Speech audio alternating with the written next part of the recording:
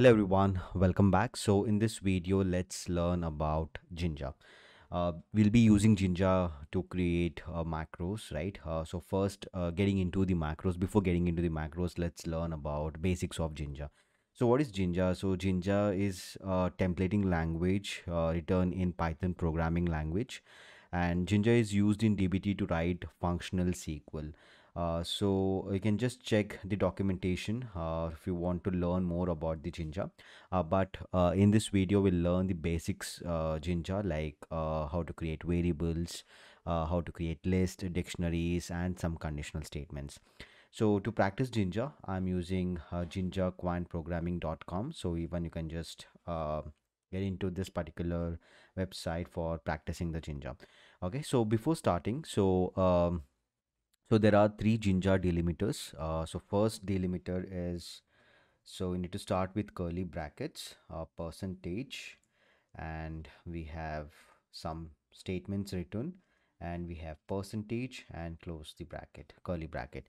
So this is used for statements. Okay, so if you are writing any statements, so this has to be written in this delimiter. Fine. So what is the meaning of statement? So this perform any functional programming such as setting a variable or starting for loop. Okay, so this is where you will be writing all your statements. So next delimiter is two curly braces. Okay, so next delimiter we have two curly braces open, and we have some kind of expressions here and two curly braces close. So it is used for expression. So this will print text to render file. So in most cases in DBT, this will compile your Jinja to pure SQL. Okay, so I can say this is for expressions. Okay, is used for expressions. So next we have, of course, comments. So we'll start with curly brackets and hash, and you have some statements here. I mean, like comments, and let me close this. Okay, so this is used for comments. Okay, so this allows us to document our code in line, right? So this will not be rendered in pure SQL that you create when you run dbt compile or dbt run. So just remember this three delimiters, which will be using to create variables, or if you want to create some expressions, and if you want to write any comments. Okay, so let's start with very basics. So first, let's learn how to create a variable. So let me remove this.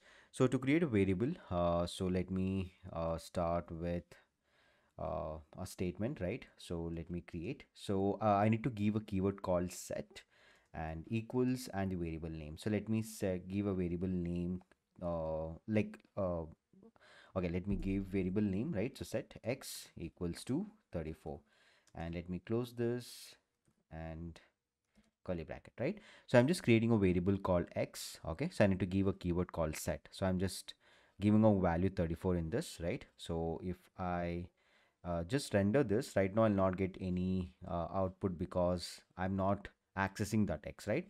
To access that x, of course, we need to give this expression. So x, I'm calling the x, and render, you can see I'm getting this 34, right? Similarly, let me create one more variable. I'll just create a variable called y. So let me open this percentage and set y equals to, I'll just write hello. So this is a string, so I'm just writing in double quotes hello, and let me close this percentage and curly bracket. So of course, if I want to print it, so I'll open two curly brackets y and close two curly brackets. Fine, you can see I'm getting hello here, right? So this is how it's very simple, right, to create a variables. So now let's see how we can create uh, a list, right? So let me create a list. So what is a list? List is one of the data structures that are ordered and indexed by integers, right? So if you have worked with Python programming, then it's similar to that. Okay, so the list is just a collection of items. So let me create a simple list. So I'll give set, and I'll give something called self.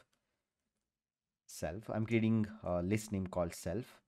And so let me create a list. To create a list, we give this square brackets, and we have different elements, like I can give me, like myself.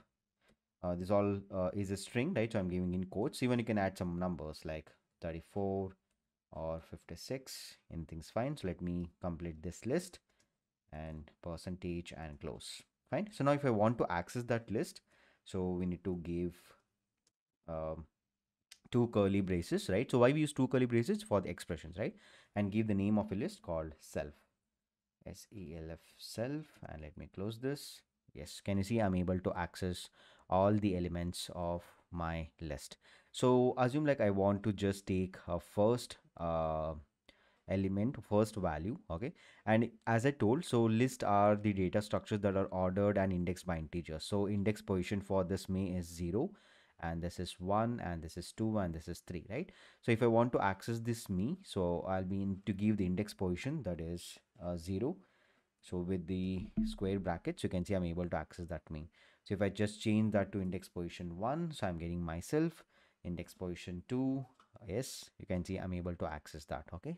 So similarly, we have many other functions, like if I want to find the length of this, okay, so we need to give pipe symbol and alien length. Let me check, it's length, yes, okay. So so we have a property called length. You can see the length of my list is 4. So this way you have many such properties. You can just check the documentation for that, okay. So we have complete documentation. So if I go to introduction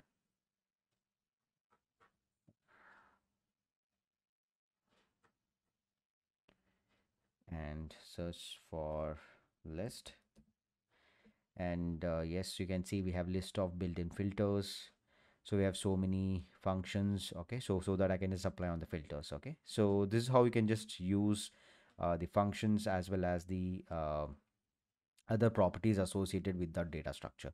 Fine. So of course, this video is not to teach the list and Jinja. Yes. So whatever it's required for you to get it good to get started with the DBT, I'm just covering all those things. Fine. So this is all about the list. Okay. So now let's create a dictionary. Okay. So to create a dictionary, so what is dictionary? Dictionary is also one of the data structure which is composed of key value pairs, right? So let me create a dictionary. So to create a dictionary, curly bracket, percentage, and I need to give a name. So let me give a name called person, and so open the curly bracket. So we have a key value pair, right? So this is my key called name, and can see we have a colon, and I need to give a value, like I'll give me. Fine. So to add a next key value pair, give the comma, and the next key is number, and the value for that is 3.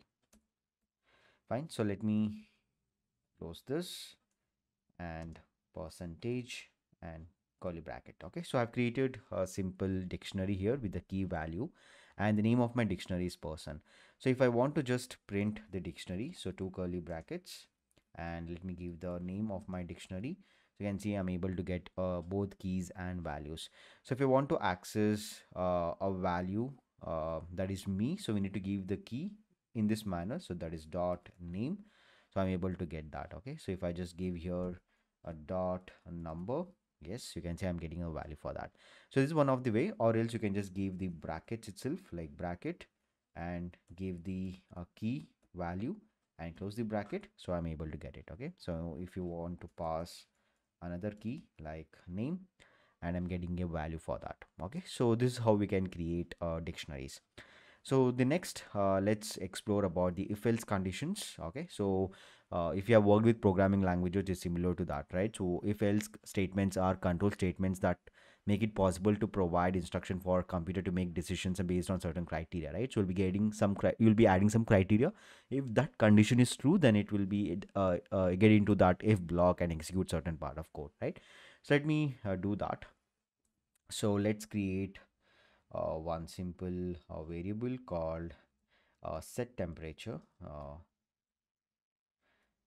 MPERATOR set temperature, and so let me set the temperature to 80, and let me close this, that is percentage, and close it. And so let me give some statement here. So on a day like this, on a day like this, I especially like, okay. So the next line will be my if statement. So it will start with this delimiter, right? So if temperature, this is my uh, variable name. If my temperature is greater than 70, if this is greater than 70, so open the condition. Okay, so if this is true, then it enters the if block. Okay, so I'll just print refreshing mango sorbet. Fine. Else, so let me add else block. Else, so just I'll take a decent chocolate ice cream. Fine. And so if I start the if block, so it's go so we need to even close it. So this is how we close it. So end if, so end if, and percentage, and close it. Fine. So here, so this is my variable, right? Setting the temperature to 80. So then I'm printing on a day like this, I especially like. So now we have a if block here, right? So we have if block starting and ending if, and between this we have some statements and else, right? So this statement will execute if this condition is true, right? So if temperatures, right now the temperature is 80, so is 80 greater than 70? 80 is of course greater than 70, so it will enter this block, a refreshing mango sorbet. That's what it's printing. So I'm not getting this else part, right? So let me change this to 10. Okay, so and render this once again. You can see I'm getting a decent chocolate ice cream. Why? Because it will check the condition. If 10 is greater than 70, no, so it will come to else block and will execute the else condition. Okay, so this is how we use if else conditions. Fine. So now let's do the practice for loop. So this way you can just create different examples and just practice it. Okay, how the if condition works in Jinja. So next, let's do the looping. So for loops, even why we use for loops, if we have something, a code which need to be repeated certain times, right? So then we can use this for loops. And for example, if you have a list and if I want to loop over the list, so then I can even use the for loop for that, right? So let's do one example for that. So let me open this curly bracket, percentage. So let me create a variable called flavors. And so this is my list. So we have a chocolate, so then we have vanilla, and we have strawberry.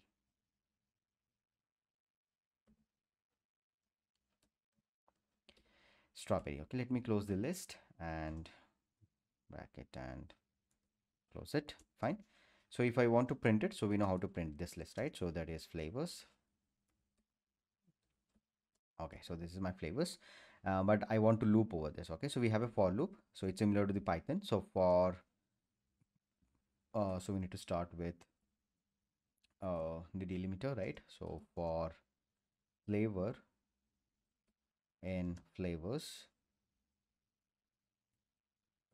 in flavors, so today I want to, I want, so I'll be accessing that flavor variable. There is a temporary variable which is coming from my for loop, flavor, and I'll just write ice cream,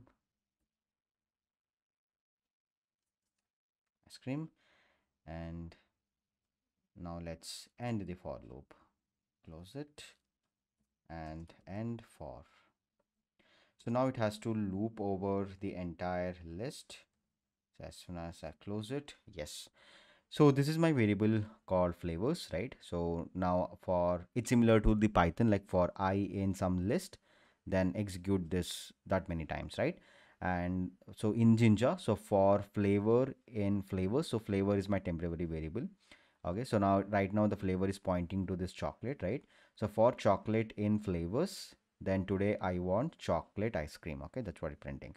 So now it will move on to the next loop, right? Next iteration. Now the flavor is pointing to the vanilla. So for vanilla in flavors, today I want vanilla ice cream. That's what it's printing, right? So next, so now the variable has pointing to the strawberry. So for strawberry in flavors, today I want a strawberry ice cream. Fine. So this is all about for loop. Yes, in today's session, we have just get started with what is Jinja, and we have created some variables, a list, dictionaries, and like if conditions and for loop. Okay, so in upcoming session, let's see like how we can just implement this Jinja in macros and how we can use this Jinja in this SQL. Okay, so see you in the next video.